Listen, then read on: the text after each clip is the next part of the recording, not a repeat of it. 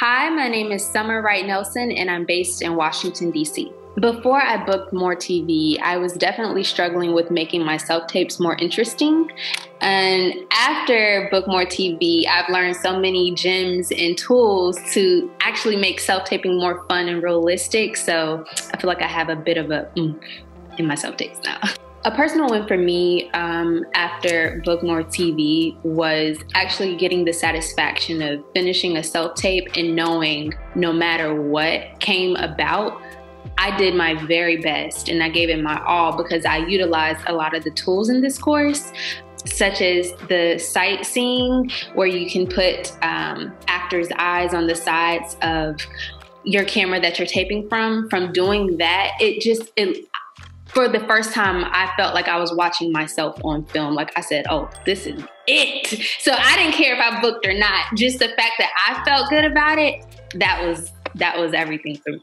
So my favorite parts of the course, one being the sightseeing, that just changed the game for me. And when Christine talked about wardrobe choices. I never put much thought into my wardrobe. I just figured I can pull whatever and it's just all about what's here. But they don't really know what they're looking for. You have to give it to them the best of your ability. So even being very intentional about the colors that I wear and my clothing choices, tidbits like that have just taken my self-tapes to a whole new level. Like, there's no return.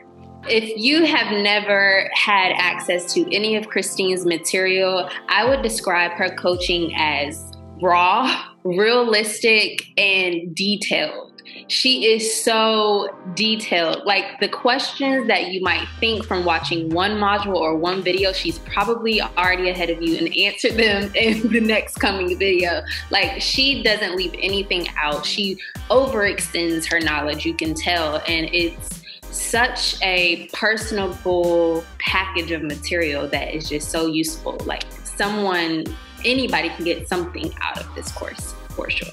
If you are the actor that is like me or similar to me with theater and now wanting to go into television and film, what I would tell you is that you'll definitely learn how to utilize your energy from theater and put it onto a screen within this course. This is not something to be intimidated by. You'll actually learn different tools that'll kind of fine tune what you already know, and then help you transition with, even utilizing your eyes and your face. You go in theater, we're so big, but on film and television, it's a little bit more condensed, but you can definitely do it. So yeah, I definitely would recommend someone like me to try the course out.